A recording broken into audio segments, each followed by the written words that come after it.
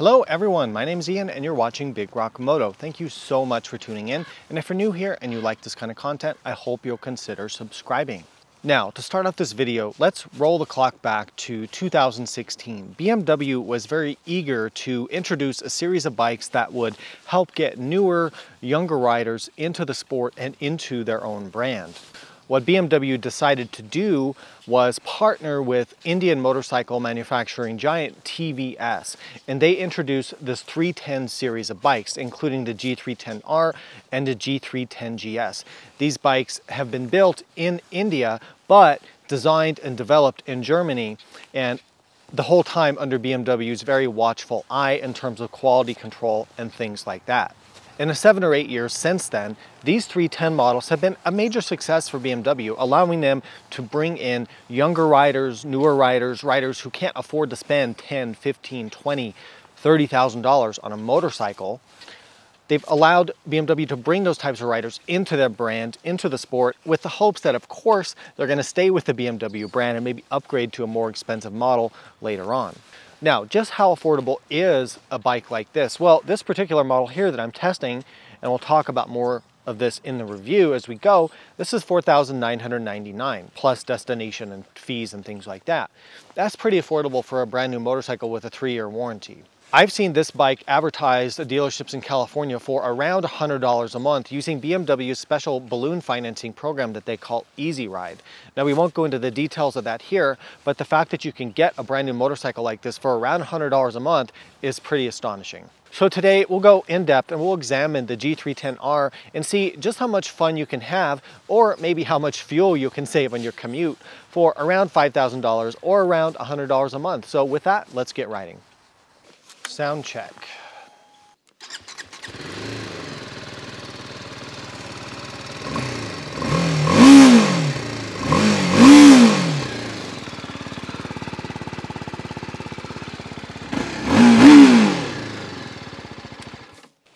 All right, seat height and riding position on the G310R. So we've got a 31-inch or 790mm seat height, which is pretty approachable for shorter riders and newer riders. It's not as low as you might get on like a super low, like entry-level cruiser, like a Rebel 300 or 500, something like that. But it's not bad for a bike like this. Now let me show you the riding position. Now keep in mind, I'm 5'10", 1.78 meter, 32-inch leg inseam. I weigh about 200 pounds, about 90 kilograms. So I'm a good size American guy, right? So here's the position I'm in when I'm riding. This would be straight upright, and this is the position of the 310. So there's not much forward lean. What I do notice is for my legs, I feel like my legs are a bit folded up and my knees are a bit high. So the pegs feel kind of high, the seat feels kind of low. I feel a bit cramped in this area, but it's not terrible. Okay, and if you're shorter, it's going to be really good. In terms of reach to the ground feels very close. Like, it's very easy to reach the ground, and the bike feels light and just very easy to deal with. There's a riding position again. So on longer rides, the leg room, kind of the bend in my knee does get to me for a longer ride. But in terms of the lean, there's not much lean. So I find it comfortable in that regard. So anyway, there you go. All right, in today's video, I'm using from top to bottom the Arai Contour X. This is, I think, their newest helmet. Good venting, lightweight, super comfortable interior, and Arai's fit me like no other helmet. I've probably owned 40 different helmets in my life. I probably own about 15 right now, and Arai's, just for whatever reason, they fit my head the best. Love that helmet. The jacket is a Revit Echelon or Echelon. I don't know why I can never say that right, but it's one of their newest jackets. This is more of an adventure kit. I'm also wearing the Echelon pants. They're a lightweight, well-vented Gore-Tex winter set of riding gear, or all-season riding gear. Good venting, good fit. They don't look like a space suit. Super comfortable. You can layer underneath them really well. CE level 2 armor. Really, really love this kit, and I'm doing a long-term review of this, so I'm using it as much as I can. The boots, I'm using Alpinstars SMX V2 ventilated street boots. And then for gloves today, I'm using the Revit Sand 4 H2O. These are some of my favorite sort of cool to cold weather gloves, and they have a Hydrotex waterproof liner. So yeah, there's my gear for today. Let me know if you have any questions, and you can check all this out in the links below. All right, let's take a tour and talk about the specs and features of the little engine that could, the mighty little red BMW G310R. So just a quick note that for 2021, the bike did get some updates. It got a Euro 5 emissions compliant engine. It got a ride-by-wire throttle. It got this low RPM assist feature to help with some issues that people were having with stalling at low RPMs. It got a slipper clutch, and it got this standard LED headlight right here. So keep that in mind if you're shopping for a used one, that the 2021s and later are probably the ones you want to get. The pricing, $4,999, but there's a $600 destination fee. So realistically, $5,600 plus tax, title, license, and things like that. So, you know, in my part of the world here in California, USA, I'm guessing you're looking at, you know, $6,500 or something like that once all is said and done. But that's going to vary depending on where you live and your dealership. This motorcycle weighs 362 pounds or 164 kilograms, which is light. There are dual sport motorcycles that weigh more than this. So nice to see that lightweight.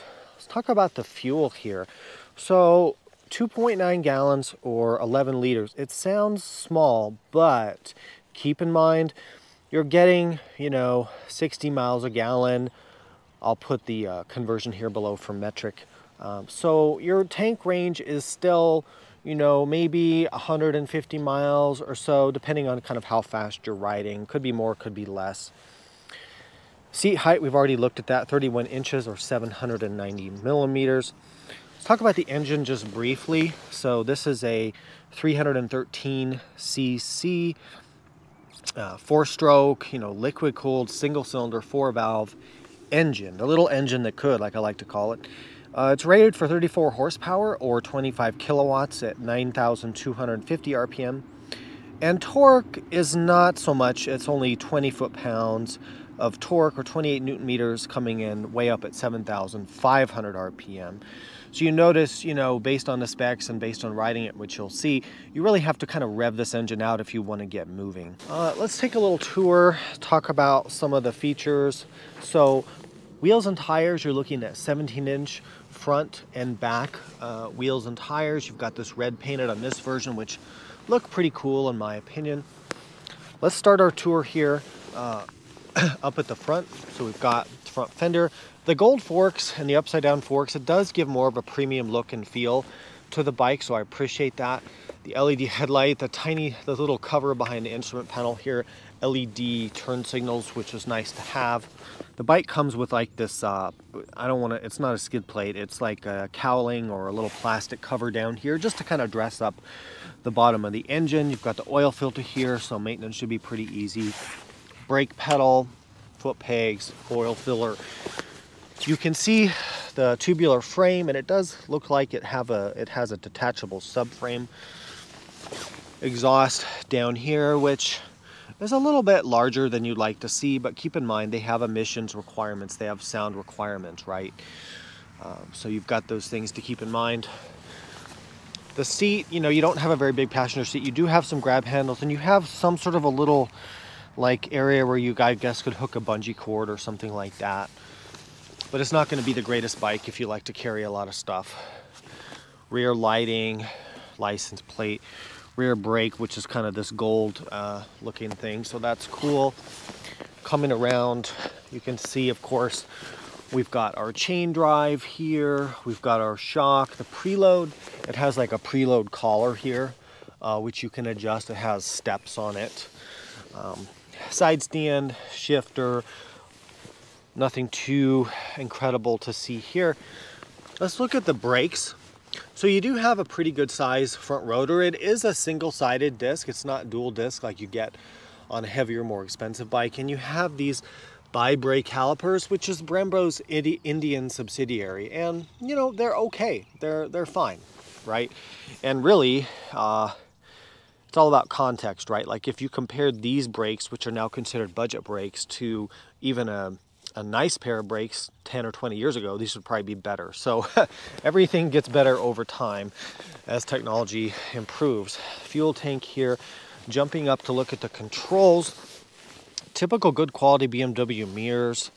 Switchgear is a little plasticky, but it's not bad. I like to see the adjustable levers for clutch and brake on a bike that costs only $5,000.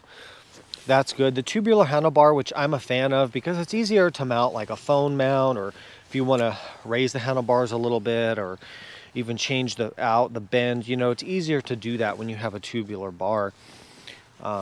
Firing up the dash here, you've got some indicator lights on the sides like signals, low fuel, neutral, ice warning, ABS and indicators, the normal stuff. The LCD, sorry about the glare, it's just hard to film these dashboards. You've got a, you can scroll through with this button to different things. So you've got trip, computers, range. See, I'm getting 62 miles a gallon. I'm riding it pretty hard. Average speed, date, odometer. Yeah, this bike, it doesn't have any miles on it. You got a fuel gauge, you've got a tachometer, speedometer, gear indicator, and a clock. And that's, you know, that's really about it for the dash. Keep it simple, you know. All right, everybody, let's go for a ride on the G310R. Now, I spent quite a bit of time on the G310 GS, so the G310R is somewhat familiar in terms of the engine, but it definitely has a different feel, obviously, than the GS because of the sporty riding position and just a different character of the bike. My impressions when I jump on board the G310R, it doesn't feel like the BMWs I'm used to. You can definitely tell that, you know, this is made with different components in a different factory with a different type of assembly. But that being said, it doesn't feel overly cheap or budget, and it feels about like I would expect, you know, a $5,000 or $6,000 motorcycle to feel. The switches are a little plasticky. The dash is a little small, and you've got the LCD. You're not getting like a color TFT, obviously, at this price point or anything. But actually, you know, the red paint's pretty sporty. The finish is pretty good for this price point, and overall, I'm pretty impressed for this amount of money. So when we start up the bike, it takes a few cranks to start. I don't know why. That's how these engines kind of are in my experience. And you know, it's a single cylinder engine, right? So the exhaust note is, you know, it actually sounds a little bit sporty for being a small single cylinder. It's not bad.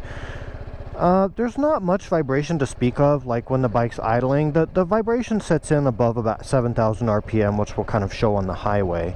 When we set off on the bike, I mean, the clutch is super easy to use.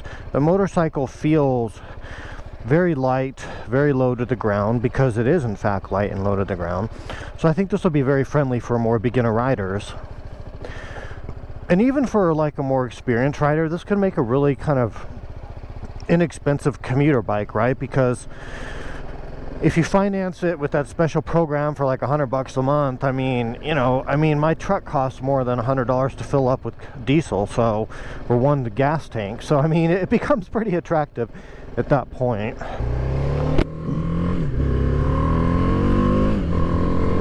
When you set off on the G310, you know, the engine doesn't have a lot of torque. So if you want to accelerate more quickly, you've got to keep the engine spinning, you know, above 6,000 RPM. But that being said, it's perfectly adequate. And it pulls up to 60 miles an hour or 100 kilometers an hour with no problem at all. There's 65 miles an hour, 70 miles an hour. You really don't get too much buzz until you get about 75 or 80 miles an hour. So it's like that 7,000 or 8,000 RPM level where you start to feel a little buzziness from the engine, and that's to be expected. I mean, it's a small single cylinder engine, but it's not such a deal breaker or a problem that I would say, you know, don't get the bike. And even if you have to ride on the highway at 70 miles an hour, the bike has plenty of power to do this, and it doesn't feel overly stressed or overly strained, and it feels perfectly stable and comfortable to do that. So at 60 miles an hour or 100 kilometers an hour, I'm exactly at 6,000 RPM. The bike redlines at 10,000 RPM, so keep that in mind. BMW claims a top speed of around 90 miles an hour, and I believe that. All right, let me kind of give you a sense of the full acceleration here.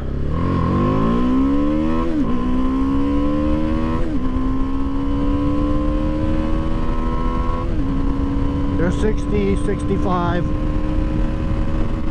70. So, you know, the acceleration, you know, you could probably get out-dragged or out-accelerated by a minivan, you know, like a Honda Odyssey. Probably you could, but it's not that slow. I mean, it's adequate. You can keep up with traffic and accelerate at an adequate level, you know, but it's not thrilling. It's not designed to be thrilling or super fast. And then roll-on power is okay. It's better if you downshift, you know, and use all your RPM. In terms of brakes, like the brakes are they feel a little spongy, but again, we're talking about a budget motorcycle. They're adequate for the job. You're not going to be touring up on this bike with a full load of luggage across the country at 100 miles an hour and then having to stop, right? I mean, the brakes are okay, they're fine, right? And you've got ABS, so you can stop quickly and securely.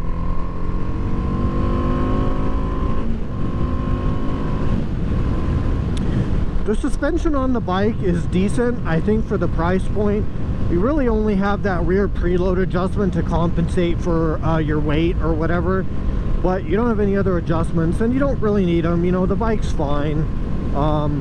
It's a budget suspension, of course, but it's perfectly fine for commuting, for some light sport riding, and whatever you really need to do with the bike, realistically. So that part's fine. You know, being a naked sport bike, you don't have any wind protection here. It's cold this morning.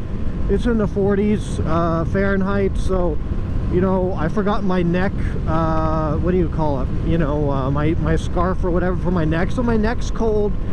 So keep in mind you don't have any wind protection. You know, if you want that, maybe look at getting the GS, and you can get a windshield on there. In terms of comfort, you know, I am okay on this bike for about around 2 hours or so. And my height, 5'10" or 1.78 meter with a 32-inch inseam, I'm a little bit cramped. You know, I don't have a lot of leg room. I'm a little bit folded up on the bike, but it's not terrible. The little bit of forward lean doesn't bother me. I think it's the leg room with my knees kind of up high here that would get to me on a longer ride.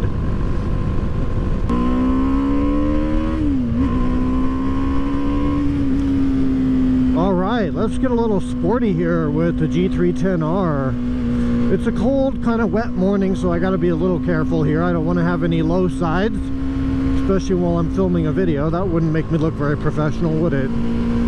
Always respect cold tires and cold pavement. Just be very respectful of that. You only have so much traction to give, you know. But here's the thing about the G310R. This is my favorite thing to do on this bike because it's so light and so nimble and so just tossable, right? It's really a lot of fun, and the tighter the road, the better, because, you know, you don't have a lot of power, but on a road like this, you're not limited by power. You're limited by your ability as a rider to get through the corners, right, and to maintain your momentum. And that's the challenge. It's like in the car world, why are Miatas so good, right? It's because it's about keeping up your momentum and really flying through the corners, you know. And this bike is really a great analogy for that. And you can keep up with riders on much more expensive, more powerful bikes, because 100+ horsepower doesn't mean a damn thing on a road like this. You're not using it, you know, you're using the handling of the bike.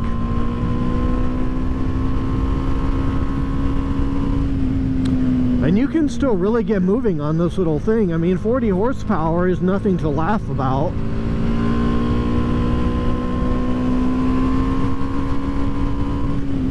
And the thing is, you're going to be the one laughing all the way to the bank because you only spent 6,000 bucks or 100 bucks a month to have this much fun, when all the guys on their expensive machinery are worried about scratching it or whatever, or they don't know how to ride properly. You know what I mean? I'm a big believer in being a good rider, taking riding courses, developing yourself as a rider. Don't worry about the damn bike and how fancy your bike is. That doesn't mean crap. It really doesn't.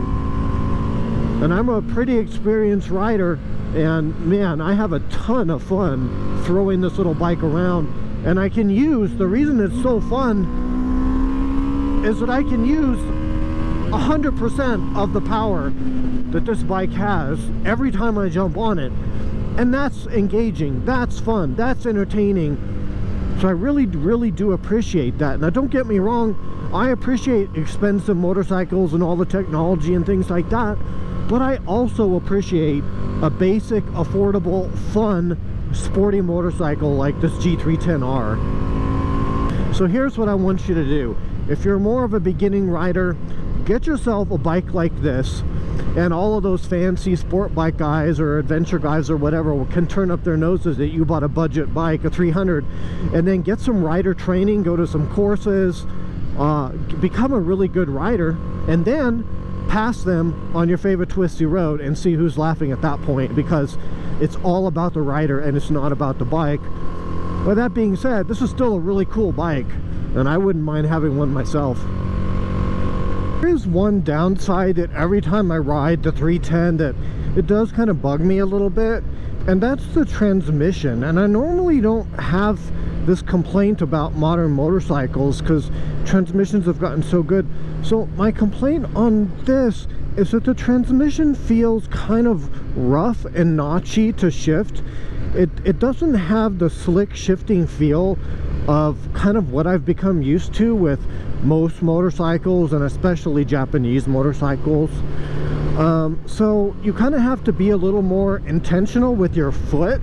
Like, you just really have to push it into gear a little bit harder than you would on a lot of its competition, and it just doesn't feel super refined because of that, you know. And no, I'm not expecting like a quick shifter or anything at this price level, but the transmission just feels kind of notchy. Now, it does get better when the bike is fully warmed up.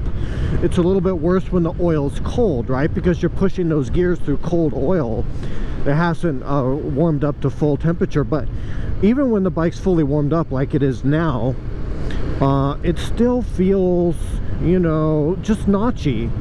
And it's not a deal breaker, but it's something that I want you to be aware of if you're considering buying this bike. So I know it's hard to get test rides, but try to ride some of the competition and compare the transmissions, because I think you'll find this is one of the rougher ones. Whee!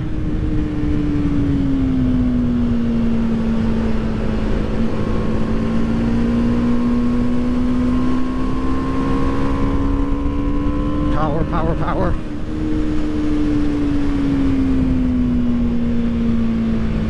Trail brake. Right, so what about maintaining this bike if you purchase one? So I did a little research. I pulled up the owner's manual online and read through it and looked at the maintenance schedule.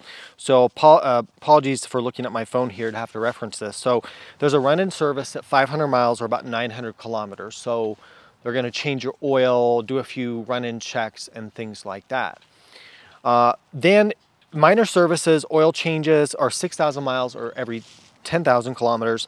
Major services, which would be like the valve clearance, the air filter, the spark plugs, do the oil again, that's going to be every 12,000 miles or 20,000 kilometers. Now, in terms of working on the motorcycle yourself, yes, you absolutely can. You can see the oil filter right there. It's going to be easy to do oil changes. If you want to do things like valve adjustments or air filter changes, things like that, that's really going to just depend on your comfort level working on a motorcycle. How advanced are you? What kind of tools do you have? And are you willing to really tear into the bike? It is true that modern motorcycles and modern vehicles, if you want to do computer diagnostics and things like that, you would need special tools. A lot of people end up going to the dealer. But if you want to do your own maintenance, there's certainly nothing stopping you on the G310. All right, well, I hope you all enjoyed going on the ride with me. I'm not going to do my usual pro and con segment because we've kind of already covered all that during the review at this point. Instead, let's talk about the competition. So if you're looking at a G310R, what else would you be looking at? Well, to be really honest, there's a lot of really good competition in the sort of entry-level sporty motorcycle segment. What are some ways that the BMW stands out? Well, honestly, number one is the brand, right? And vanity is a thing, and I don't have judgment about that. Look, it's fine if that's a thing for you. So you're able to get a BMW badge here for 5,000 bucks, and that's pretty compelling. The other thing about BMWs is that the dealerships, in my experience, at least here in USA, the dealers I've worked with, have been super friendly, approachable, kind of a community feel. The service centers have really talented techs working there. Is stuff expensive? Yeah, but it seems to be a high-level service. The other thing you get with BMW is the special financing programs like their Easy Ride balloon financing, which allows you to get into something like this with a low down payment around maybe 100 bucks a month, 120 bucks a month.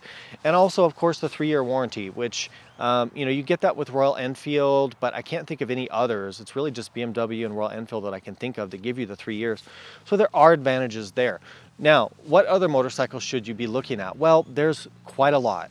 So you have bikes like Yamaha's MT-03 or the R3. You've got the Honda CB300R or the CBR300R, Kawasaki's Ninja 400 or the Z400.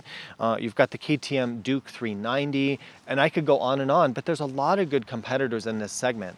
And you should really take a hard look at those in terms of what they're offering for the money, in terms of does it fit your budget, does it fit your brand preference, what dealerships do you like, do you prefer a Japanese bike, do you want a European bike, does that matter to you?